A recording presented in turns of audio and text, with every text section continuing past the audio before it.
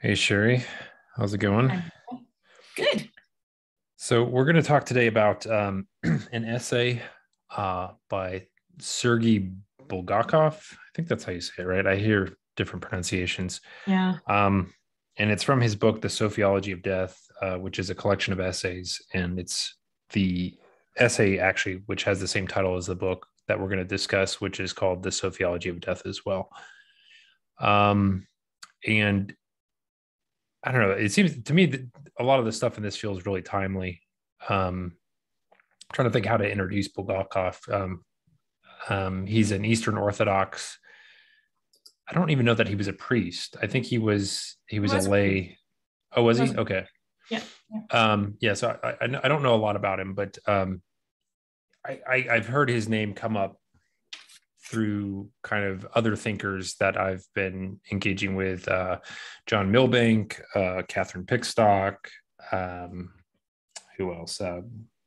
Michael Martin, who we've been talking about, Martin. and who's Yeah. written a book about sophiology that we've been discussing kind of off and on. And yeah, in this essay for me, it's a really long essay, and it's kind of dense and hard to get through in a certain sense. Yeah, I have when I do philosophical readings like this, I like to read them out loud. Actually, will record myself just so I can listen back to it. But it's for me, I think when I was first talking to Nate about this, I mentioned for me, this is like the only thing I've read that really goes deep in terms of trying to take seriously both the incarnation, and the Trinity and the cross, Yeah. and pull all those things together in a really like, so those things are all talking to each other at once, which I've never really seen that done before.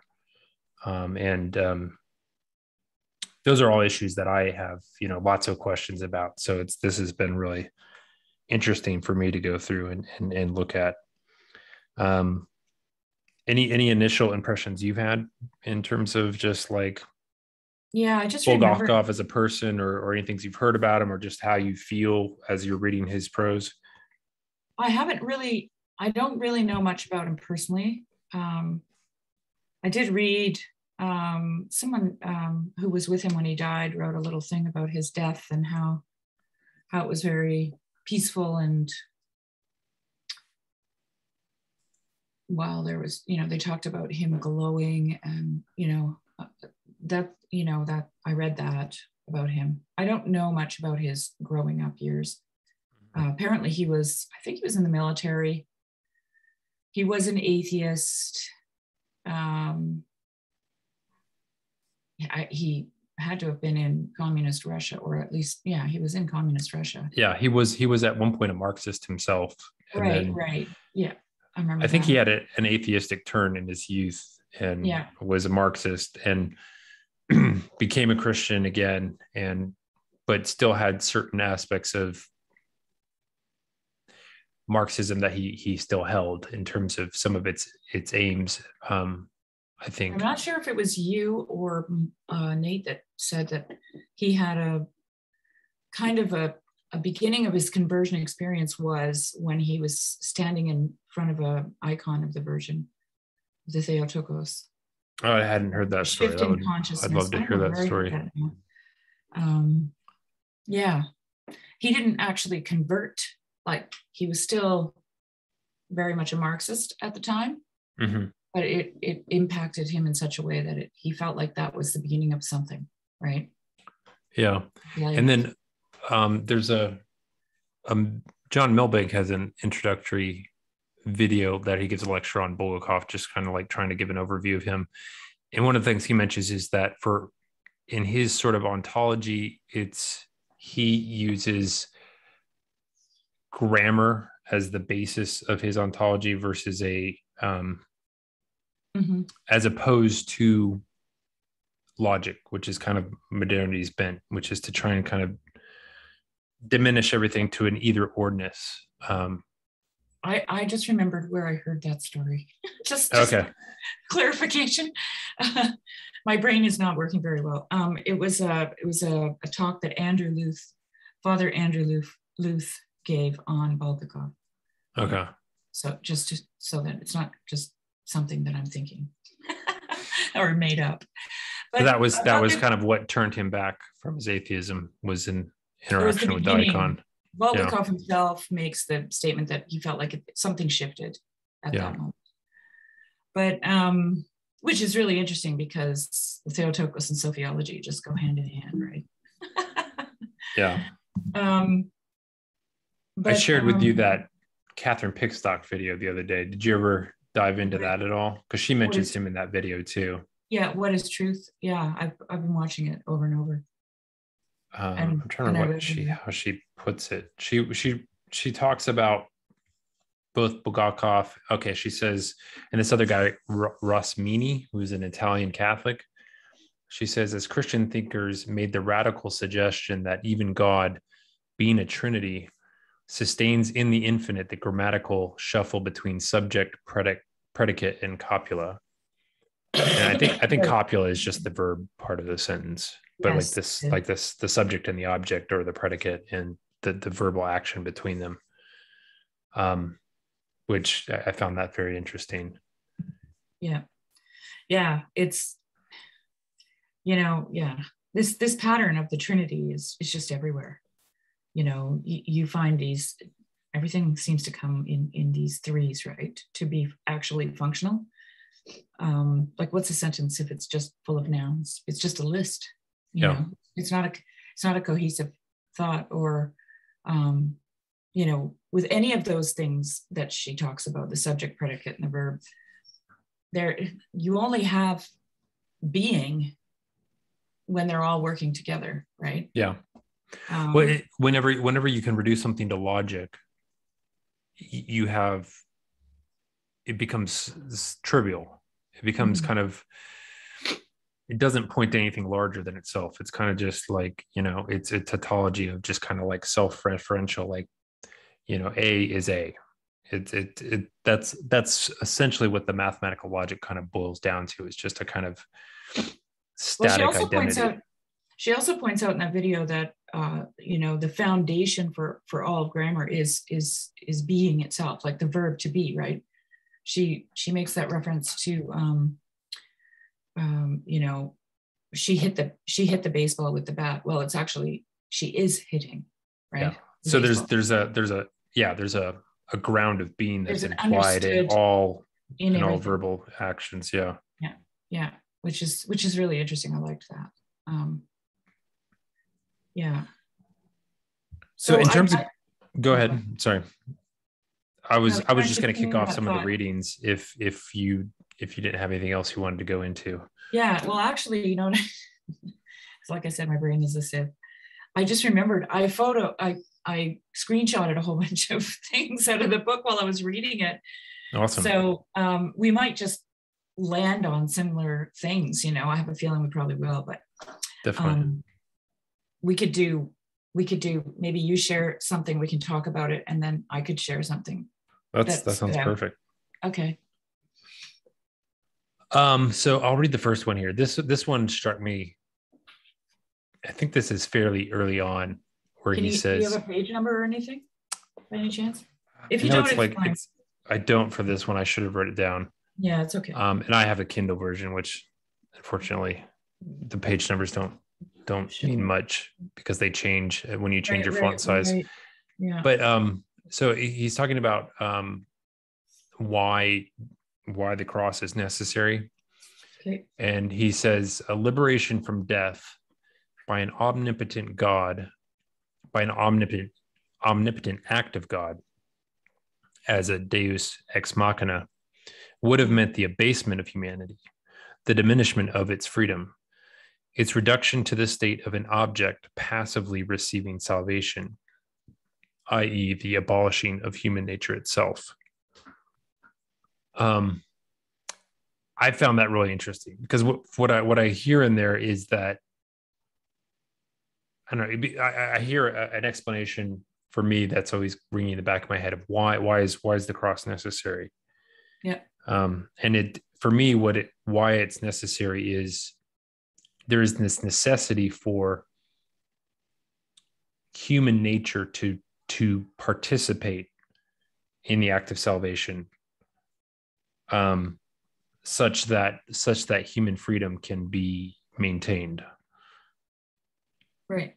Versus God kind of copy pasting some sort of omnipotent decree whereby we are saved. Yeah. Right. And of course, this whole essay is a meditation on death as the vehicle for that salvific act. Yeah. And which is, I think, in some sense, modernity, I think we've imbibed many Christian ethics and principles, but that's something I think is a pill that we have a hard time swallowing. Death is kind of always pushed to the side. It's always something we don't want to think about. Yeah. We in some sense, I think we often have difficult times dealing with other people's deaths, mainly because it's a reminder also of our own and the inevitability of that event in our own lives. And it's like something that we all know, from the time we're 5 or 6 years old, this is something that we get introduced to and know our whole lives. But it's something we often, I think, are even actively encouraged culturally to put off to the side and not give much meditation or reflection to. Yeah. So I always want to say then, why? Why don't we? Sure, it's terrifying, and we also have this innate sense of self-preservation. Like that's a given, right? That's instinctual for us to stay alive. And thank God for that. But at the same stay alive time, to do what? Yeah. Like why do we want to push everything out? And perhaps, I might go so far as to say it's a rejection of God himself. It's a rejection of the transcendent. It's like what we were just talking about, people working from home, people not, services being cut in grocery stores, self-checkout, all this separation from community, which is Trinitarian in nature, right? Like interacting with our fellow man, giving people the opportunity to show kindness and love for one another. It just seems like a logical next step in the worldview that we have, where we remove death, right? Pain and suffering, mostly because that's what we experience as those left behind. We experience pain and suffering. The person who's died is gone, right? Like, and unless the dying was slow and torturous, it was probably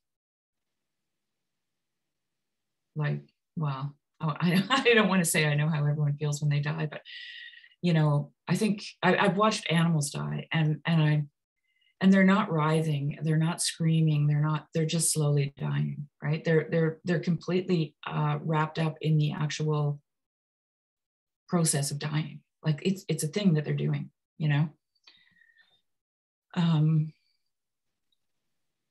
Yeah. So, but I have a quote here that I think might actually piggyback really well onto what you were just saying, because this is from Bulgakov. Now I don't have a page number either. So he says here, immortality stands opposed to death.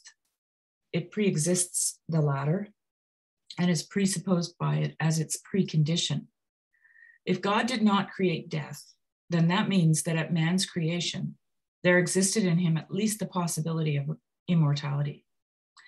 And that implies that death was not a necessity. Death, as a mere possibility, ceased to be a reality and became instead an inevitability on account of original sin. Nevertheless, this inevitability did not exist for the only sinless one, by virtue of his freedom from sin, both original and personal. Death is sacrificially assumed by him through freedom. It is accepted by him for our salvation from death, having trampled death by death. Nevertheless, this freedom cannot operate as the direct coercion of divine despotism over creation, or as a new creative act, as it were. It must be ontologically grounded in creation. In other words, in the Incarnation and in divine humanity, there must be room, dot, dot, dot, for death. That's a pretty big, that's a pretty big statement, because he's basically saying, in order to have freedom, you have to have death. In order to have the incarnation, you have to have death. I mean, St. Paul talks about Christ putting on the corruptible, right? Which to me is, you could literally translate that as putting on death itself, because that's what the corruptible is. It's death. So, yeah. Well, he talks about in other parts of the essay like that, well, of course, it's important that God's doing this voluntarily, right? Because Jesus, unlike us, he has the choice to voluntarily surrender to death, versus where we don't have that voluntary choice. We're kind of pushed into it by the corruption that is entered into the world. But he makes a point where he says, Jesus, in being born a baby, is born a son of Adam. So he's born with the Adamic nature. And so he has that, along with that Adamic nature, he has the that possibility of dying, right? Mm-hmm. Which is why, he talks about earlier, when Jesus is a baby, that, Herod's trying to kill him and they flee to Egypt, mm-hmm. which he says this is demonstrating the fact that, yes, there's the possibility that he could actually been killed. It wasn't right. Like just because he was God, he came in, and so he takes on this creaturely role, along with its sort of diminishment within Adam. Although he does, of course, he still is able to live in that diminished human capacity and still be sinless and maintain his unity with the Father and Holy Spirit, mm-hmm. throughout his incarnation. Yeah, and even in his death, like Bulgakov, I don't have the quote here, but maybe I could find it. Hang on a second.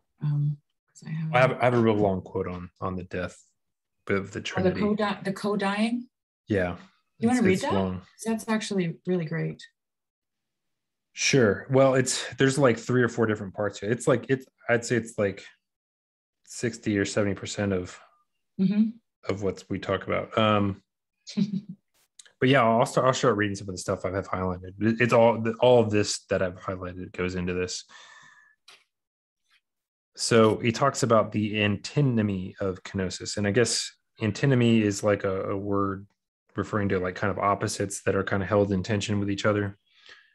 The antinomy of kenosis consists in the fact that the Son, while preserving his abiding in the heavens on the throne with the Father and the Spirit, also during his incarnation lives in the world as man in the process of divinization, and only at the end of the journey as the fully deified man, or more precisely, the God-man.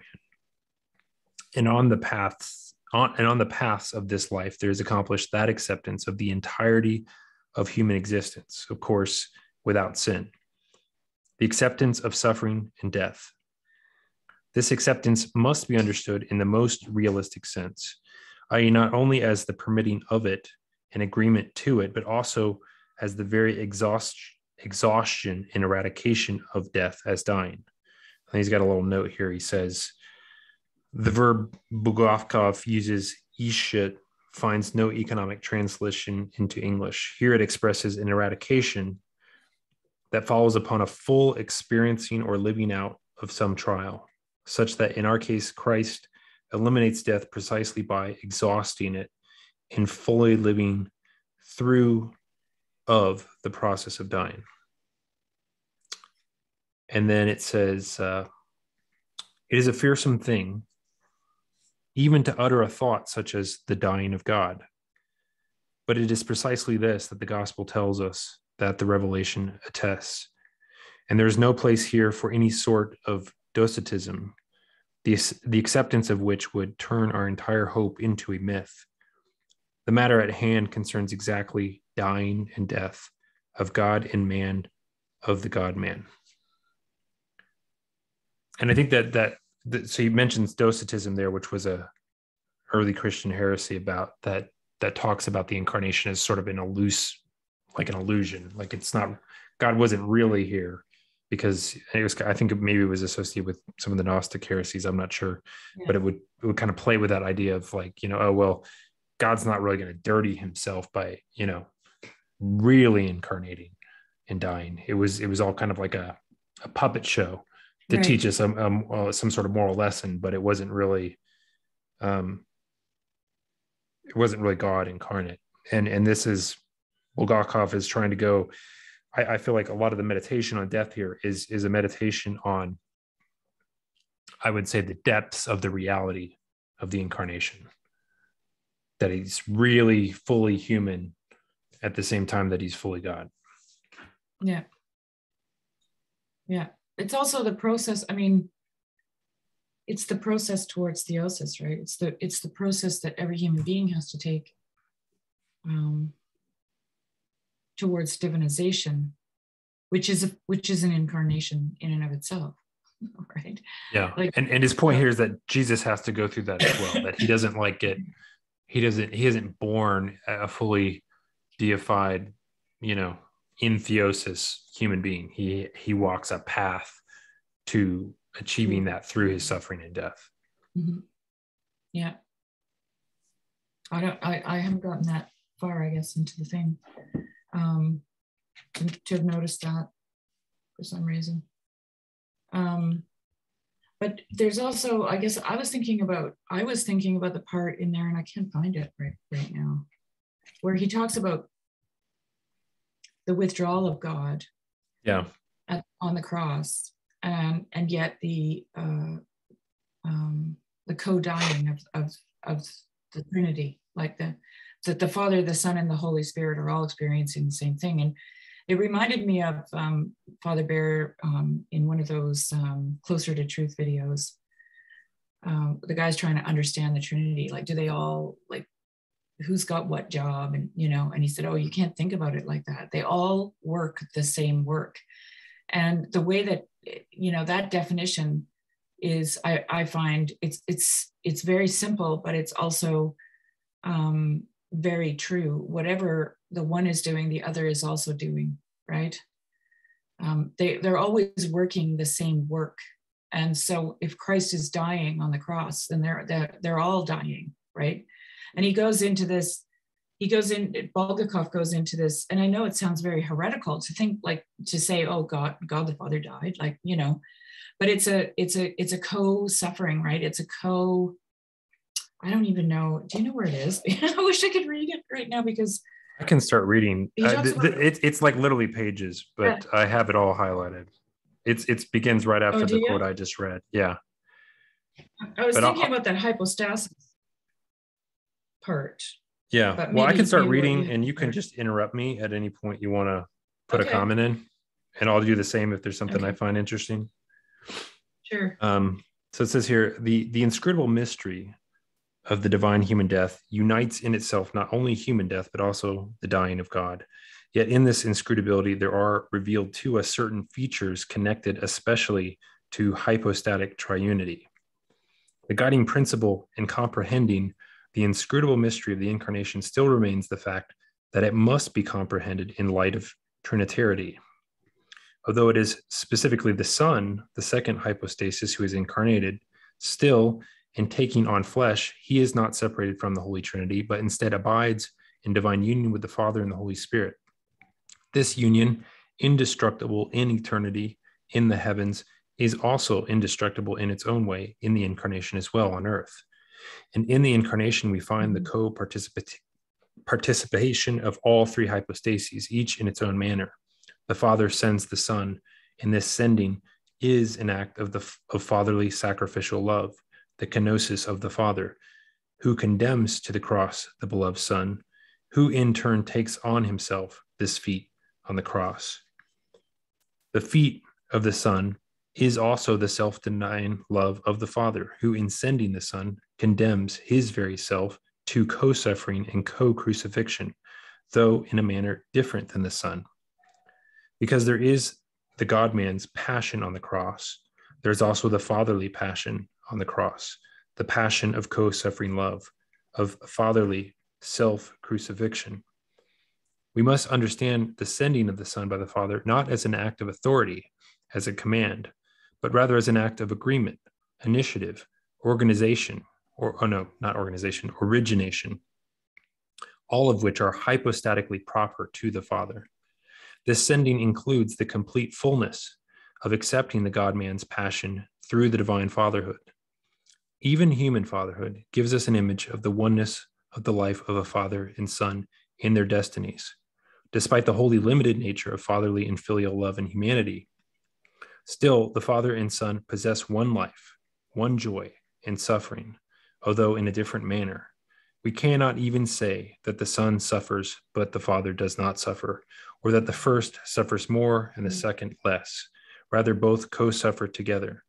The salvation of the world and the redemption, the divinization of man is one act of the Father and the Son. The Son accomplishes the will of the Father in this unity of will and of mutual knowledge. No one knoweth the Son but the Father, neither doth anyone know the Father but the Son, Matthew 11:27, testifies to the unity of life and the unity of suffering in their common, although distinct for each, kenosis of love. Yeah, that's a lot. So I think that's pretty self-explanatory, actually. I mean, I think we can understand. It's long, but he takes it so carefully that I don't think anything gets lost there. Well, he has to. Yeah, and he totally has to, though, because otherwise you're gonna think he's saying something that he isn't saying. And he it's true. Like, we know that if we were to watch our child suffer and die in the way Christ did, we would also suffer and die in that same way. We would have that same experience as a parent, and that's just on the human level. We would feel their pain. We would feel their abandonment. We would feel all of it. I don't think there's any way that you couldn't, unless you were twisted and you were actually perpetuating the suffering yourself. Yeah. And getting some weird satisfaction. And we even get a taste of that even in just, hearing or witnessing a well-told story about someone suffering, where we participate in the suffering to some degree. Yes.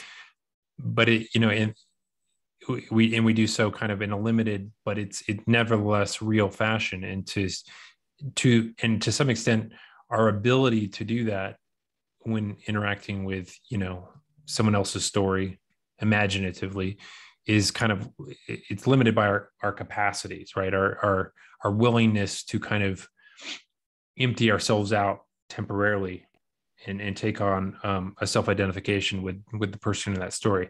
And it's interesting to me, like, I feel like, this happens somewhat effortlessly, even like we're kind of made to do that. Which is why we really love stories. And it's watching a movie, a well-done movie, is kind of like a roller coaster, because you're participating. You feel like it's almost like, it's funny. I've had this experience of reading like a book, and like, something that's going on in the book, you stop reading the book and you forget, like you're kind of like at a tension point in the novel, and you walk around all day kind of like holding that tension in yourself, because like it feels so real to you. But here we're saying like that, God, who is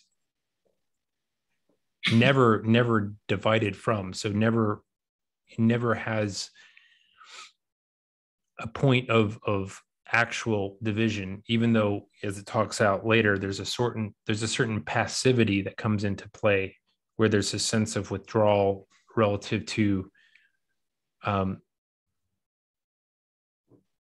Jesus as a human's ability, or to have a palpable sense of that union, that is diminished, and that diminishment itself is a critical component of the act of dying that he goes through, which is like a necessary component. Well, he does.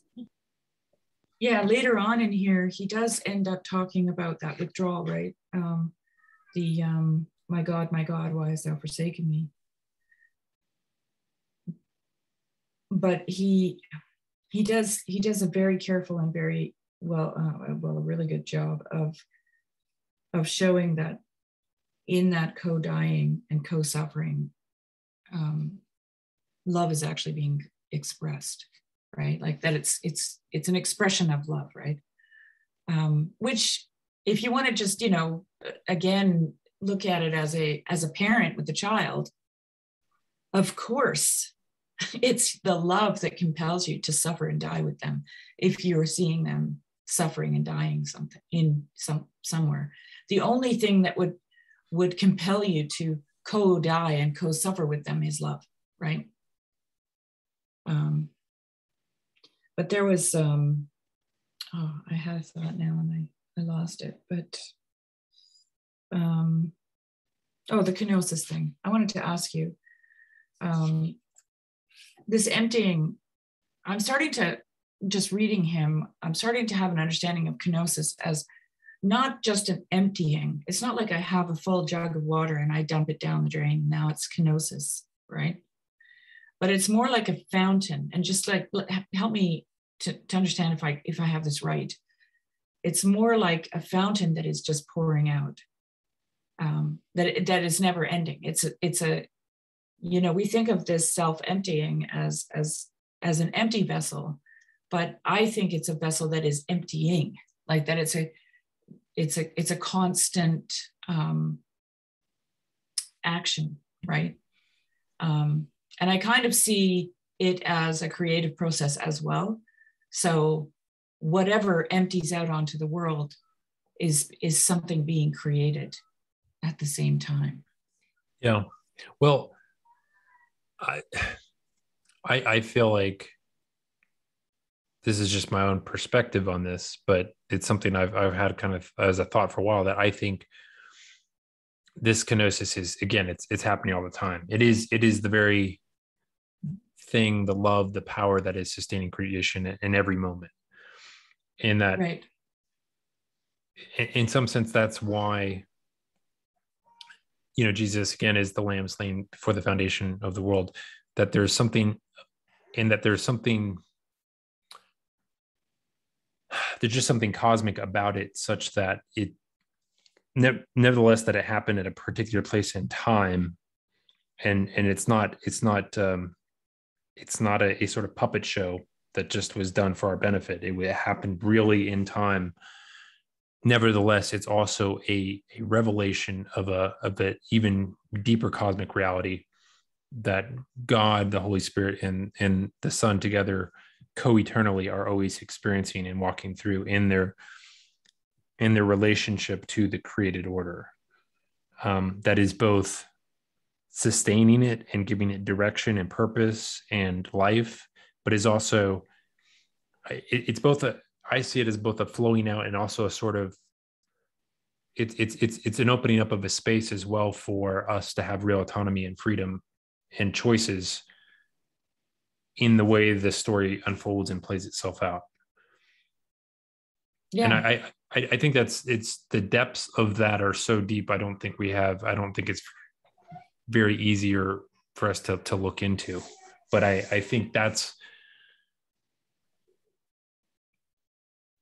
for me, like, I think the whole act of why does the incarnation, if Jesus, every time he's asked about what he's here to do, he's like I'm here to share the Father, and the disciples are always going, show us the Father and we'll believe, show us the Father, and he's like, you don't understand, if you've seen me, you've seen the Father. That's, this whole thing's about giving you a window into that. And I think that the cross is kind of the pinnacle of that. It's well, I heard it described, and I'm desperately trying to figure out where, because like I said, my brain is just not working. I think I threw it in the Boxer one day, actually. I can't remember where I read it. That maybe it was Bulgakov. There was a description of the tides oh man, it really bothers me that I can't remember this, but there, Jesus, the tide comes in, and even when the tide is receding, it still appears to be coming in. Yeah. You have this tide going, according to the tidal charts, tide's going out, but the waves are still coming up against the shore, right? Yeah. And he describes, whoever I'm trying to quote here, describes Jesus is coming into the world as this shift in the tides. Like, it's a metanoia where, damn it. See, this is my head right now. I'm getting everything. It's all there, but it's coming out in bits and pieces. So it's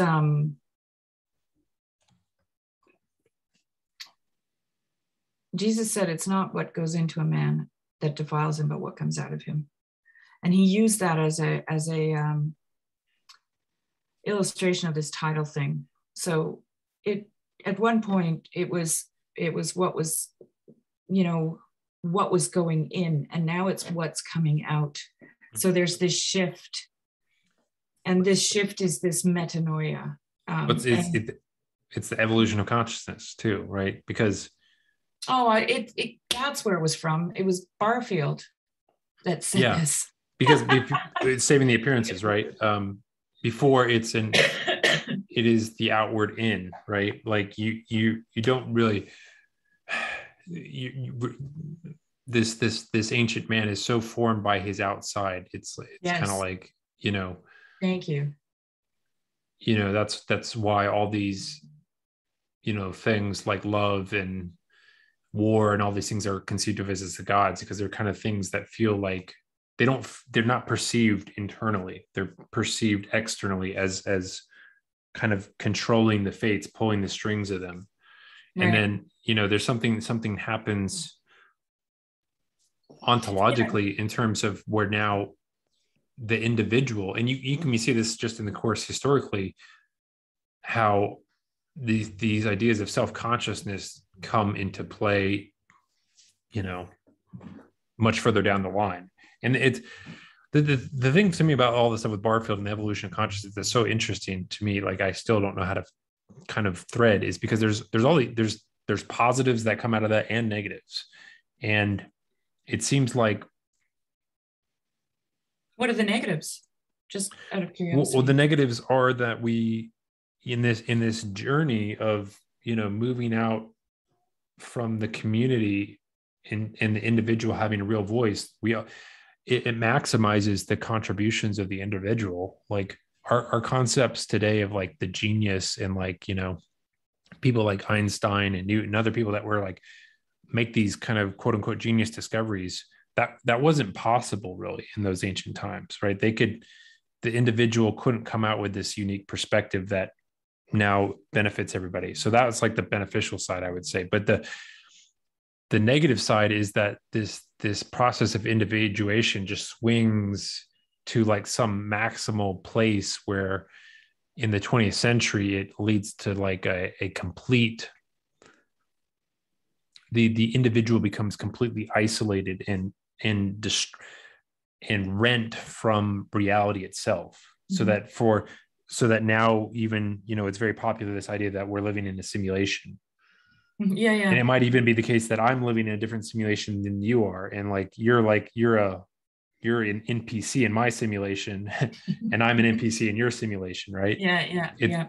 It's this complete, and of course that begins with earlier movements too, in nominalism and Protestantism, which again, they're all further movements where it's placing emphasis on the subject, our subjective perspective. It's imbuing that in some sense with more power, but then at the same time, it's cutting it off from the tree of life such that it eventually becomes meaningless. Right. But imagine though, okay, I'm just going to play the devil's advocate here for a minute, because if you're living in a completely integrated, like communal life, let's say like original participation, for example, you actually don't know who you are.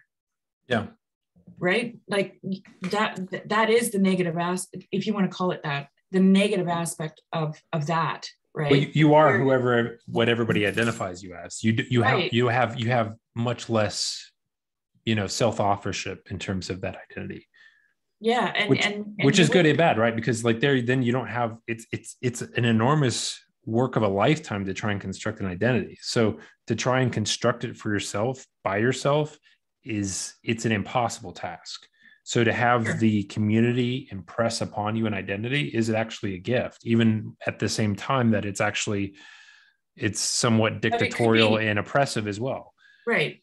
But I mean, all I'm saying is that from where we're standing in the modern world, we're seeing individuality as a big bad monster, right? Because we see people suffering under the weight of it. But there's also the flip side to that, in that people do suffer under the weight of community. Let's just ask anyone who lives in a tight community what that's like, where you might not be able to break free of the stereotypes within your own community, or they think you are this person, but you know who you are and you're not that person. But how do you tell, we experience that in our families, right? And so like Barfield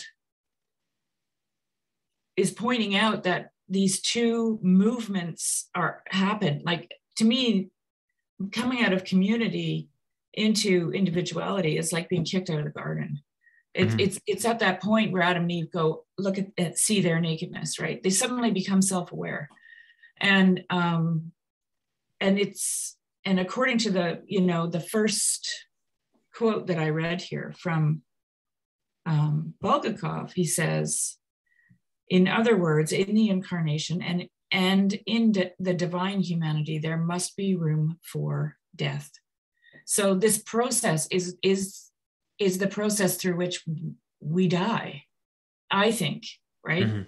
And then the two things, the community and the individual, the unity and the multiplicity, right? The one and the many can be integrated properly.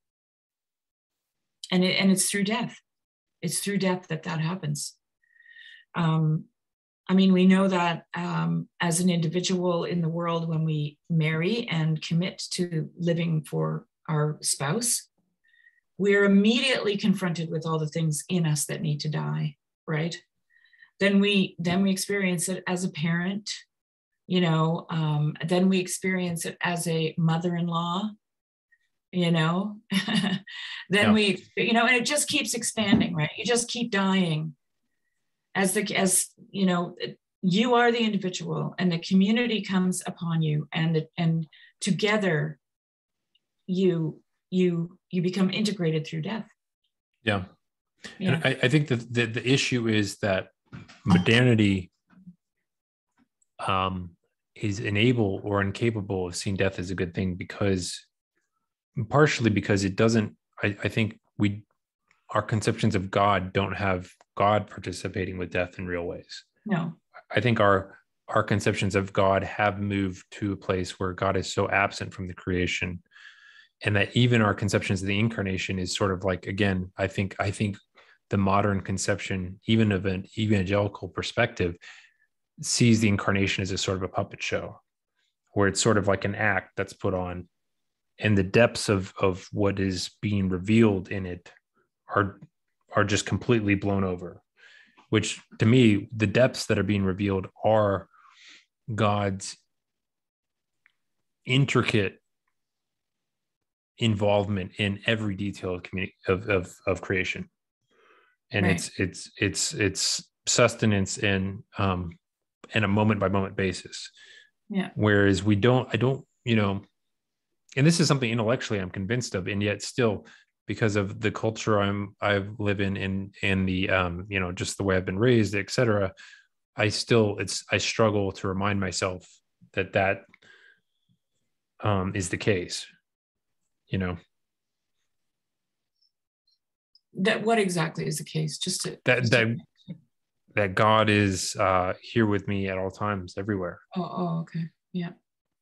That he's not, he doesn't just show up in certain, places, or I'm not reaching out to him by some, act of my will that like, that I have to like climb some mountain of achievement to get to him like that. Well, I think, like in the middle of this essay, Bulgakov writes, or towards the end, he writes about his experience with death, right? Like his actual experience with almost dying. And the reason that I think he puts that in there is because in order to understand that God is everywhere, present, filling all things, you have to get there. You have to get to that gate, and see that he really is everywhere. Like it, I don't know how to say it any other way. I just think like I've had my own experience in that regard, and he showed up, like, like, and I absolutely didn't think he was going to, like I was convinced that what I was doing at the time was going to hell, going to get me in hell. Like that's what I thought, right? But I experienced God as co-dying and co-suffering with me. That's how I experienced it. And I don't think it's easy to understand propositionally unless you've actually had the experience. Like I just don't know how. Yeah, I know exactly what you're describing. Yeah, I do. It's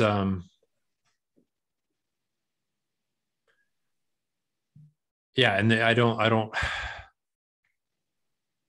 But I think but what you're describing there is why I've find like reading through this just so moving, because it's an elaboration of it's words and language for the reality of what you're just describing. I think that God is, because this kenosis, this creative act, I believe it's God's doing it all the time for everyone and everything.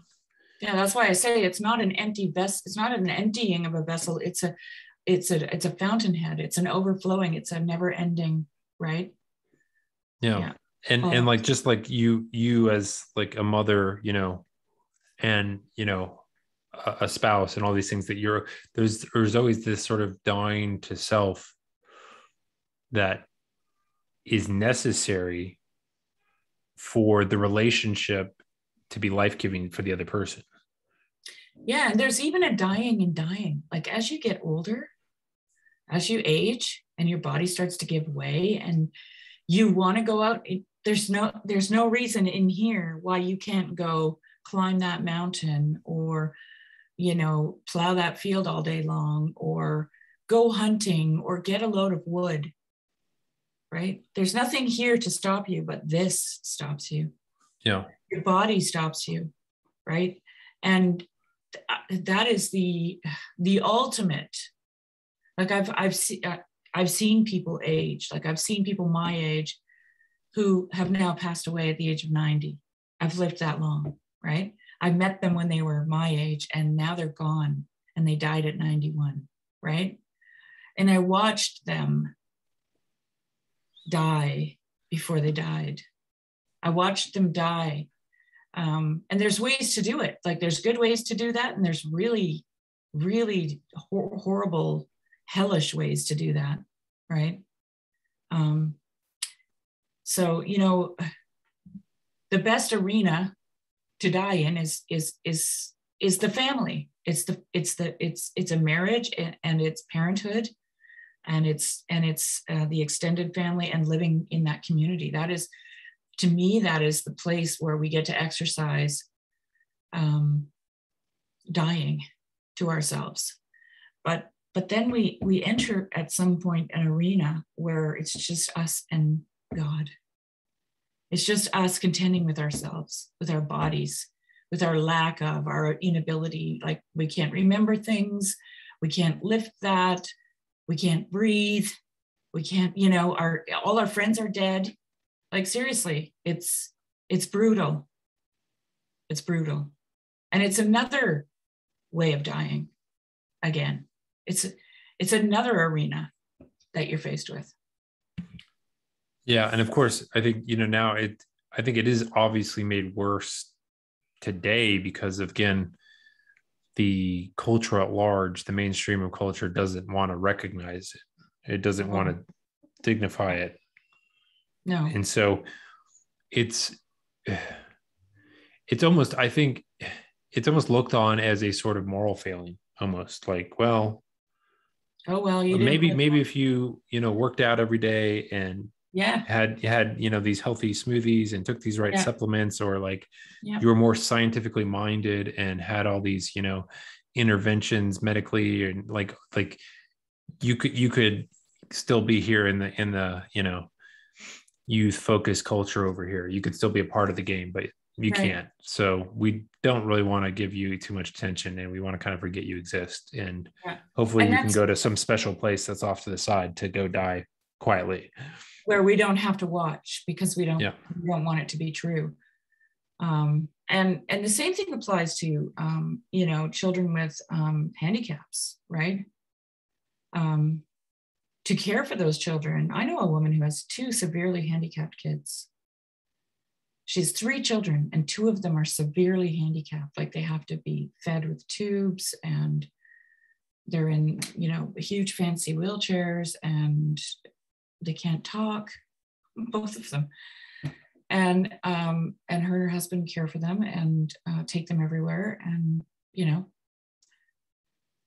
but the world also wants to exclude them, right? The world also doesn't want to see that. And certainly doesn't want to participate in it, because I can guarantee you that as a parent, you are dying all the time to that.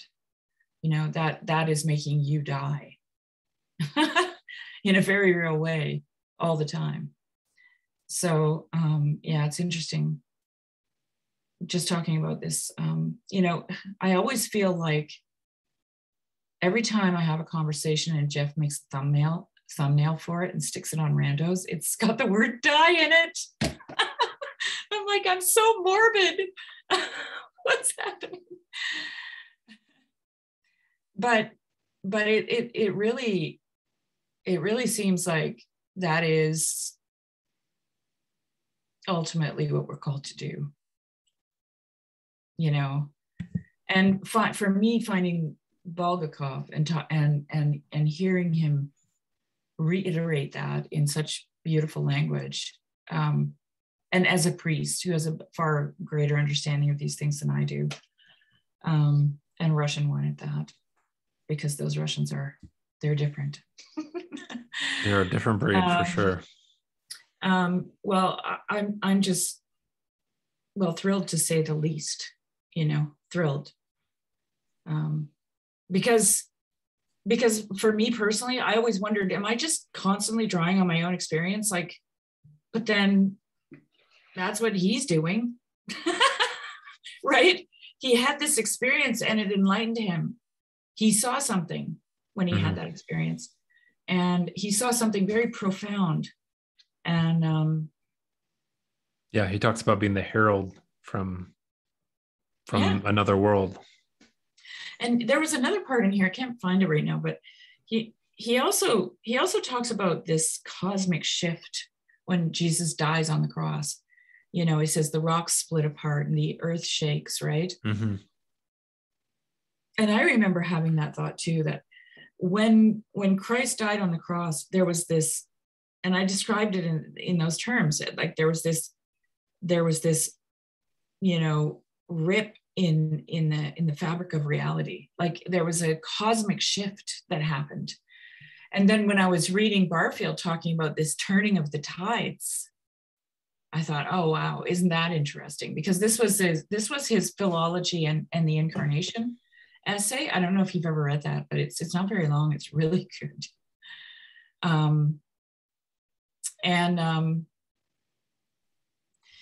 You know what? I'm going to find it really quick because I have it saved, and I just want to read you the last paragraph, because this has everything to do with what we're saying here. Definitely, yeah. It's well, I mean, Barfield. Barfield, similar to Bulgakov, is seeing reality as sort of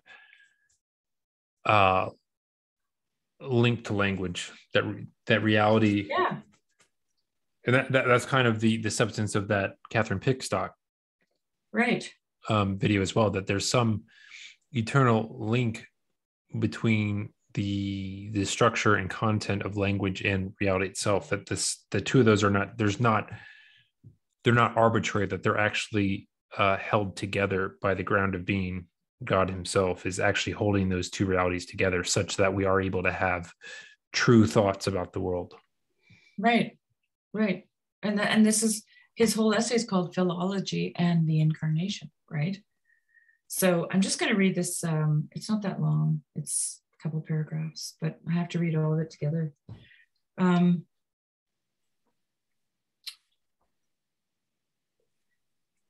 me find this good spot here to start. Okay, so he says, and so if it were possible, and of course it is not, that a man should have pursued the kind of studies I have been speaking of without ever having read the Gospels or the epistles of St. Paul, without ever having heard of Christianity, he would nevertheless be impelled by his reason to the conclusion that a crucial moment in the evolution of humanity must have occurred certainly during the 7 or 8 centuries on either side of the reign of Augustus, and probably somewhere near the middle of that period. So he's referring back to, oh, here, let me read this. It's short. It'll give you the, he leaves his analogy of turning of the tide, and he says, it's one long sentence, so I can't really break it up. I've been speaking of this reversal in the direction of man's relation to his environment, this change from a period in which, with the help of language, man is drawing his self-consciousness, as it were, out of the world around him, to a period in which he is again, with the help of language, in a position to give back to nature something of the treasure he once took from her. Then a student of the history of word meanings can certainly be as definite as this. He can say with confidence that the great change of direction took place, let's say, between the death of Alexander the Great and the birth of St. Augustine. Okay, so in that part that I read before, he's referring to that moment in time, right? So this he would feel from the whole course of his studies was the moment at which the flow of the spiritual tide into the individual self was exhausted and the possibility of an outward flow began. This was the moment at which there was consummated that age-long process of contraction of the immaterial qualities of the cosmos into a human center, into an inner world which had made possible the development of an immaterial language. This, therefore, was the moment in which his true selfhood, his spiritual selfhood, entered into the body of a man, casting about for a word to denote that moment. What one would he be likely to choose? I think he would be almost obliged to choose the word incarnation, the entering into the body, the entering into the flesh. And now let us further suppose that our imaginary student of the history of language, having had up to now that conspicuous gap in his general historical knowledge, was suddenly confronted for the first time with the Christian record, that he now learned for the first time that at about the middle of the period which his investigation had marked off, a man was born who claimed to be the Son of God and to have come down from heaven, that he spoke to his followers of the Father in me and I in you. And he told all those who stood around him that the kingdom of God is within you, and startled them and strove to reverse the direction of their thought. For the word metanoia, which is translated repentance, also means a reversal of the direction of the mind. And he startled them and strove to reverse the direction of their thought by assuring them that it is not that which comes into a man which defiles him, but that which goes out of him. Lastly, let me further suppose that, excited by what he had just heard, our student made further inquiries and learned that this man, so far from being a charlatan or a lunatic, had long been acknowledged, even by those who regarded his claim to have come down from heaven as a delusion, as the nearest anyone had ever come to being a perfect man. What conclusion do you think our student would have been likely to draw? Well, as I say, This supposition is an impossible one, but it is possible, I know, because it happened in my own case, for a man to have been brought up in the belief and to have taken it for granted that the account given in the Gospels of the birth and resurrection of Christ is a noble fairy story with no more claim to historical accuracy than any other myth. And it is possible for such a man, after studying in depth the history of the growth of language, to look again at the New Testament and the literature and the tradition that has grown up around it, and to accept, if you like, to be obliged to accept the record as a historical fact, not because of the authority of the church, nor by any process of ratiocination such as C.S. Lewis has recorded in his own case, but rather because it fitted so inevitably with the other facts that he had already found them, as he had already found them. Rather because he felt in the utmost humility that if he had never heard of it through the scriptures, he would have been obliged to try his best to invent something like it as a hypothesis to save the appearances. Isn't that fantastic? Yeah. It was a lot, but no, I'm glad you read that. Yeah. I think I did read that a long time ago. Yeah. And so what I liked about it, because I was reading Bulgakov and then I read that, was that they both see this monumental shift in something happening at the cross, right? And they both call it incarnation. And they both come to it through language. So anyway, I just thought that was really interesting. No, I think it is. I mean, because that's another thing that's really important to me is like, and why Barfield I think has been illuminating for me is one of the things that for me always is still a struggle. And I think, pretty much any modern person, living in the 21st century has, if you try to talk to them about religious ideas or about God or, any sort of, there's always this presumed problem that everybody points to immediately, which is this problem of evil and suffering and pain and all that. Yeah. Right. And for me, Barfield offers a story around why there is this necessity for these very long time spans where we have this historical drama unfolding, that there's something actually being accomplished in all of it. Well, I think evolution of consciousness is metanoia, right? Yeah.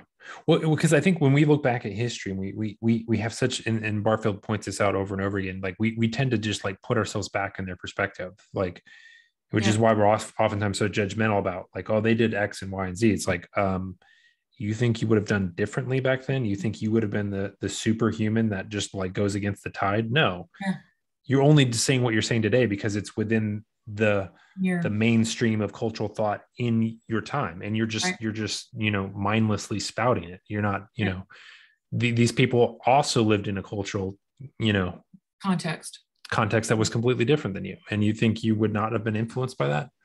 But anyway, like he sees that there's this sort of thing that's being accomplished, and when Peterson talks about the biblical series and goes into Genesis, like he looks at like, again, trying to take a psychological perspective on things rather than more of a traditional, Christian perspective. He sees that what's happening in the fall is this awakening to consciousness, which presumably had to occur at some historical moment in the past. Right. And, like I'm just thinking about, I'm thinking about this metanoia because it's been something that,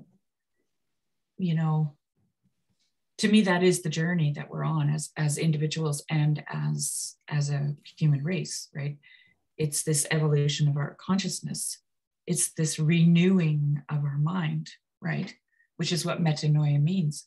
But it comes through, the word metanoia is the word translated in the Bible as repentance in the New Testament. And we think of repentance as oh, I have to write a list of my sins, and then I have to go through them, and I have to, say them out loud and say, I'm sorry, right? I repent. But repentance is only possible if you have a history, right? You can't repent of something before you've done it. It has to have happened. So this renewing of the mind, it has to happen on a journey, because you have to be able to look back and say, oh, this is where the tides changed.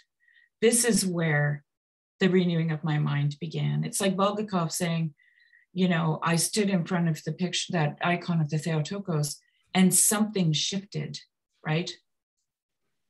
That's the beginning of metanoia, repentance. Yeah. And the story of the incarnation and the cross is that this journey, this process is so important that even the only sinless one, the very perfect man, has to go through it as well. It's not,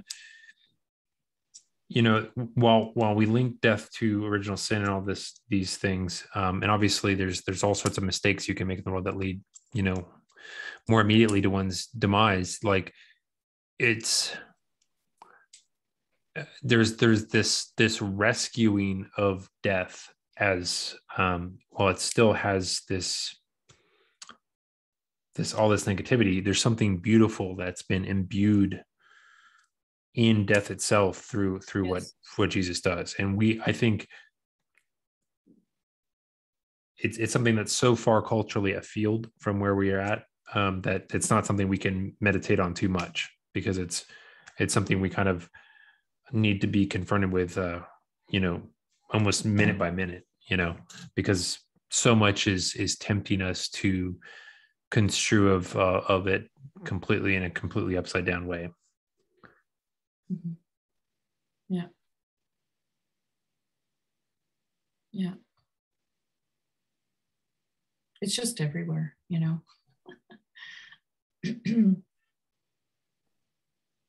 If you eat of the fruit, you will surely see death, and that's what we've done.